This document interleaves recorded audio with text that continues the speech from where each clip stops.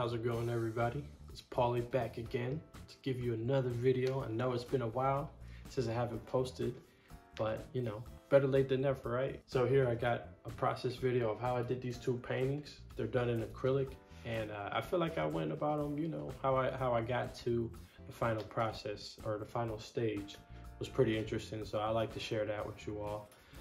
So yeah, without further delay, let's get into the video. Yeah. That guy's a trip. Anywho, so what you're seeing now is me just trying to sketch out the pieces and how I want the compositions to go.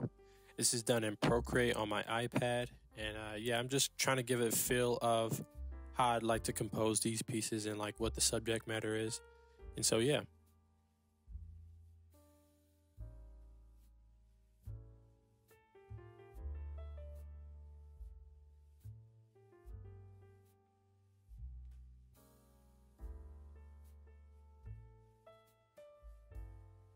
So yeah, here we are, onto the process. So what I first did with these pieces was just get two 18 by 20 size canvases. I did a wash over them. So this is what you see here. Like this is like a wash of like just some blue acrylic over the surface.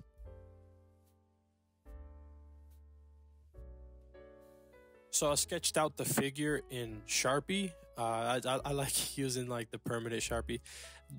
Painting or doing pencil drawings for these paintings like without like a projector or anything like that is like super tedious. Like I really like the permanence and just the like bold colors I can get with Sharpies over top the washes, you know. So I like to do the wash first and then like sketch with Sharpies.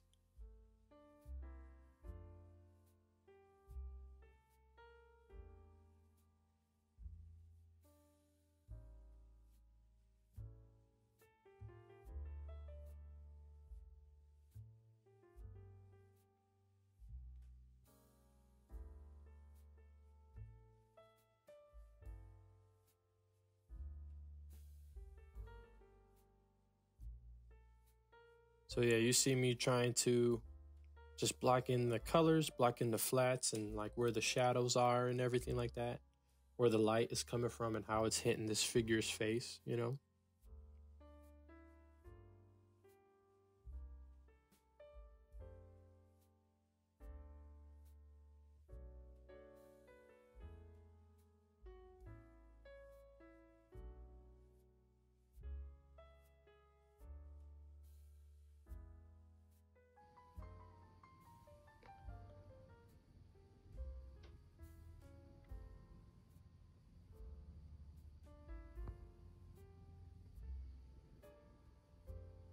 So right here, you'll see me kind of struggle with this hand.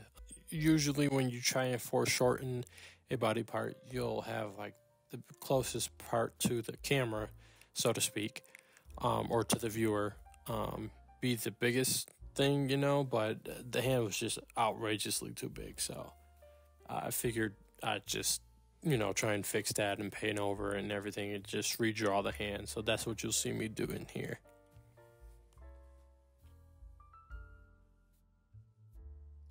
So a little bit about this painting. It's called the Comforter, or Comforter. And it's basically just representing the Holy Spirit in like the form of like fire. And also a bright light, as well as just like you'll see at towards the end of it, it'll take the shape of a dove as well. I'm depicting the Holy Spirit in this way for a number of reasons, you know. This Holy Spirit came down like a dove when Christ was baptized. The Holy Spirit also came down, or like the gifts of the Holy Spirit came down on all the disciples on the day of Pentecost as a tongue of flame. So I like to use that motif of like somebody who's a Christian or you know, has the Holy Spirit dwelling in them depicting having a tongue of fire above their head. And you know, the Holy Spirit being just like a bright light within all of our lives, you know, and just guiding us in our path, being the comforter that Christ So yeah, just bringing that imagery to this piece and just, you know, shrouding the character in darkness, you know, that's where the comforter comes in as well. Like, you know, during our dark times, during times of just like seasons of depression, or even just, you know, not knowing where to go, going to the comforter and finding that light and finding that warmth from the comforter really inspired this piece, you know, inspired me to make this piece. So yeah, that's the story behind this piece, you know. I remember having a really tough time painting out the face and trying to get the forms right. I wanted it to obviously be believable that the piece was being lit from the bottom. So yes, here we are, the comforter.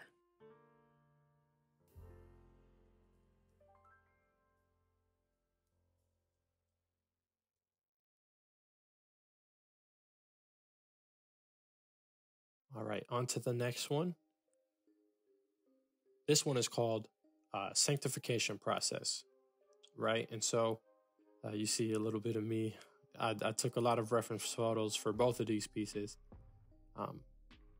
both to my help and detriment. It was really hard trying to construct a face that didn't look like mine, because I wanted these pieces to, like, you know, be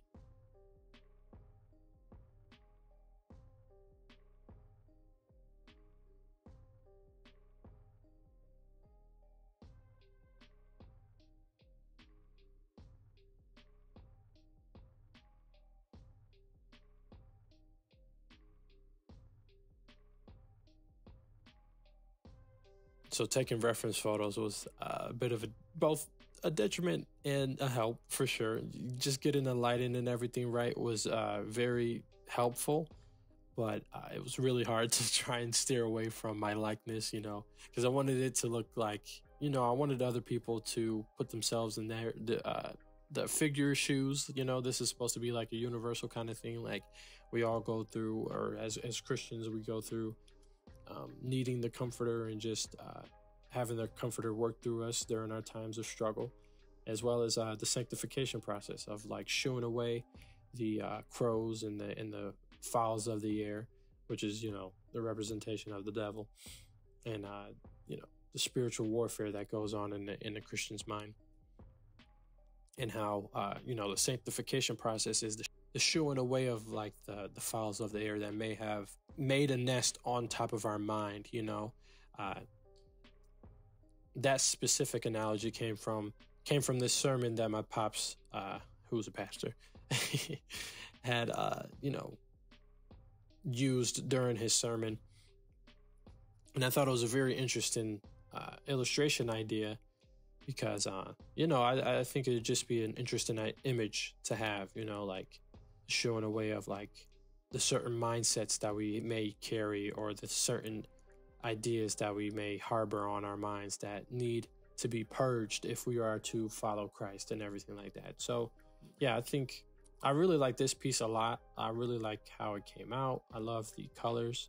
I was going for this Phil Hale kind of, like, inspired background, where he uses, like, these really nice voluminous clouds against this, like, you know, backdrop, especially with the series of paintings that he did for I think his name was, like, Joey Bad Hair or something like that. So yeah, I thought this painting was really fun. It was a lot of fun painting it.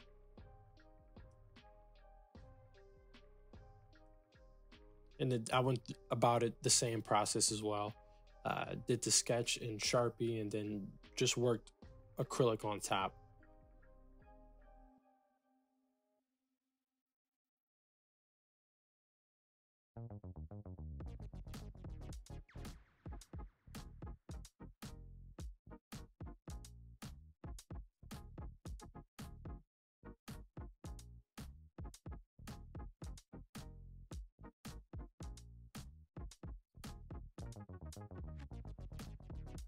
I like working in acrylic a lot because I can just, you know, lay down an idea, lay down a stroke of paint, and just, like, you know, in maybe 5 minutes or so, it'll, you know, dry up, and then I can just work on top of it. You know, I'm pretty impatient when it comes to painting, and so yeah, it's a bit tough. Like, working with oils, just having to wait and go about that process. Whereas I have acrylic, I can just, you know, put new ideas on top of new ideas and everything like that. Just layer all these different ideas on top of one another. So yeah, I like acrylic for that reason.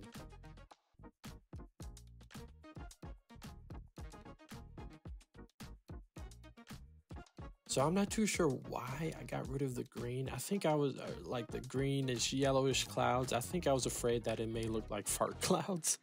So I just went over it with like bluer clouds. I think it's a little less interesting without the yellow and the green, but I still like how the clouds came out and textures I was able to achieve with the paint. But yeah, as we go towards the end of this process, I just want to thank you guys once again for just watching this video.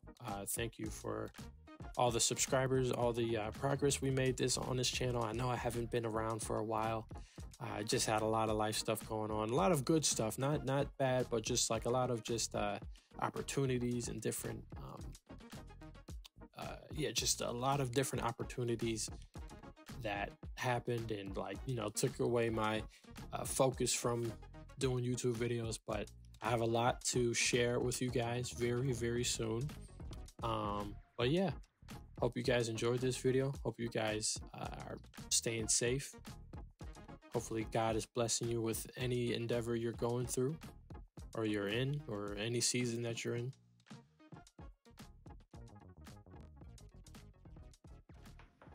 This is how the pieces came out and everything. Hope you guys enjoyed the video. Hope you guys have a beautiful new year. Enjoy yourselves. Stay blessed. And yeah, I'll catch you guys in the next one.